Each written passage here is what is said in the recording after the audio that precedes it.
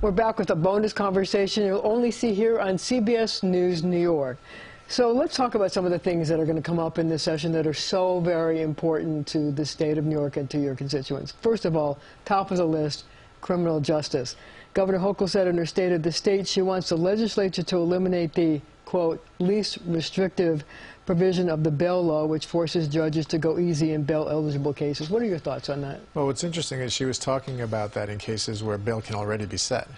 So even the people that oppose what we did aren't identifying that subgroup of people as the problem. And so, look, we'll have a discussion. We've had it over the last couple of years. We'll look at the data. We'll make informed decisions about this.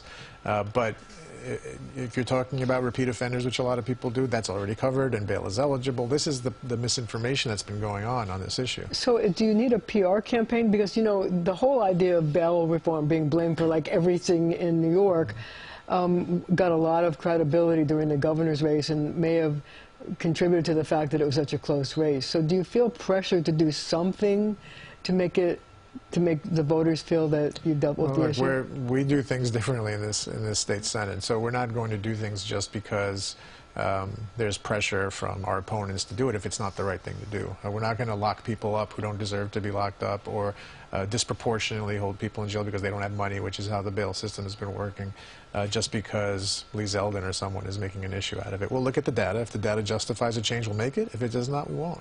Are there other criminal justice reforms you would concern? Like, for example, I know some groups say that older inmates who have been there for a long time, there's probably no reason why they're going to ever commit a crime again, that they should be allowed to be released. Well, each of these issues, I'm going to give you the same answer, which is let's look at the data.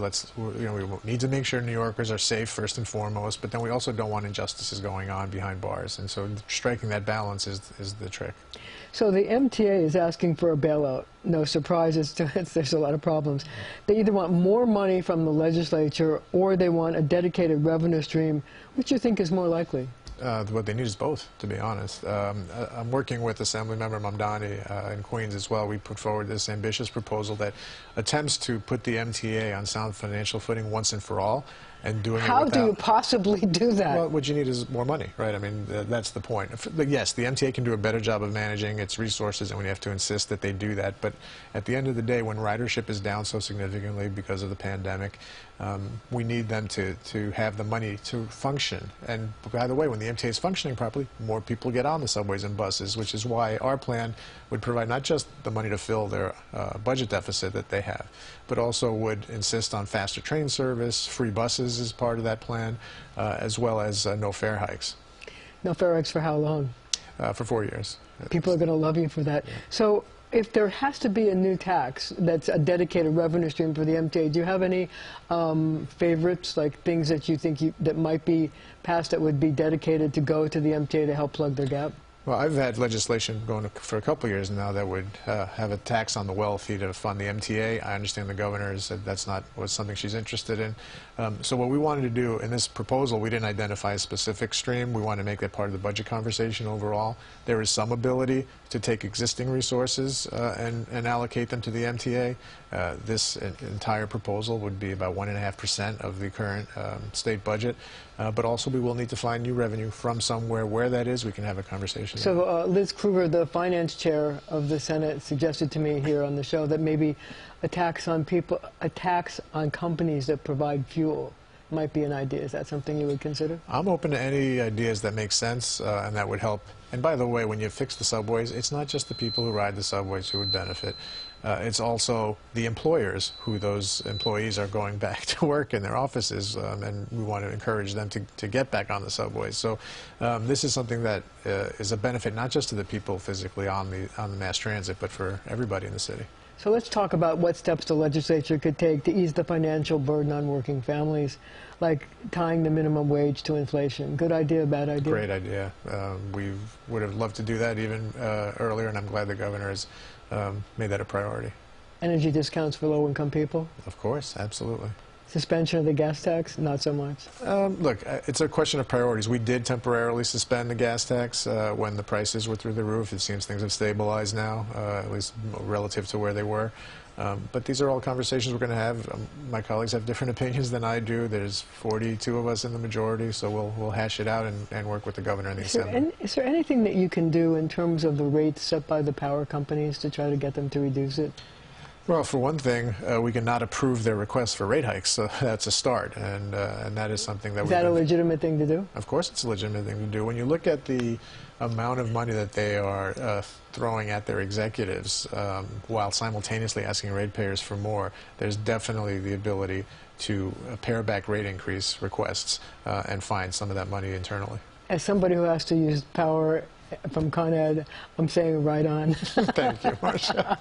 I shouldn't endorse it, but I got to tell you, I think consumers across the state are feeling the pinch, and especially this winter because of winter, heating costs. And I think it's something that they would cheer you on about. Yep. So, what should be done to deal with people living with mental illness? Do we need more psychiatric beds, and if so, where?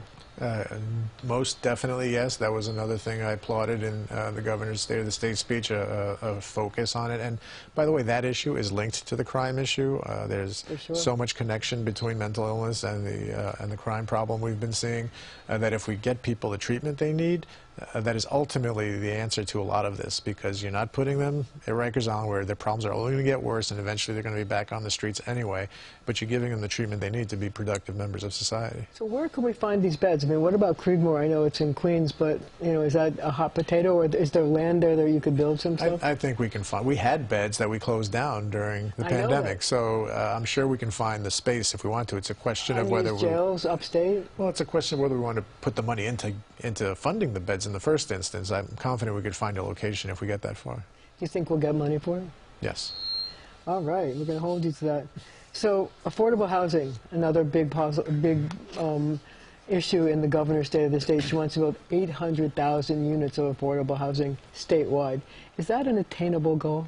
I hope so. We need it, as long as it's truly affordable. What we've seen in New York and the city particularly is they talk about affordable housing units, and then no one can afford to actually pay for what they call affordable in these buildings. So do you have to give some tax benefits to developers to do this? I'm not against that, so long as the affordable units are truly affordable and we have protections for tenants in their existing homes. Because there's two things we need to do: create more space for people, working people, to live and be able to afford to live in the city, but also protect the people that currently have homes from being evicted. So what about the idea of building affordable housing near train stations so that people would have access to transportation to get back into the city for jobs? That's a question, I think, particularly in the suburbs, is what the governor is focused on, and because in the city we already have lots of development around subways. They also are talking about building them on the new. There's some new stations they're building in the Bronx for them. That's true. Yep. Look, I want to be very careful not to step on the toes of my colleagues who represent these areas, and so there will be a robust discussion. We want to first and foremost get the opinion of the people who live in these communities and would be affected by them, understanding that we do need more affordable housing. So the last issue, I know it's not exactly a state issue, but I wonder what your thoughts are about closing Rikers, because new community jails don't seem to have enough space to deal with the number of inmates that are there. Your thoughts about that? Look, Rikers has been a problem for a long time, and so if we could find a way to responsibly close it, I would be all in favor of it. I happen to live 5 blocks away from the Rikers Island Bridge in Astoria, so this is a neighbor I live with. I visited the island many times to see the conditions there. I hope so. I think so. And we just need the will to get it done and find replacements. Okay, well, thank you for joining me, and I thank you also for joining me as well. Thanks a lot. Thanks so much.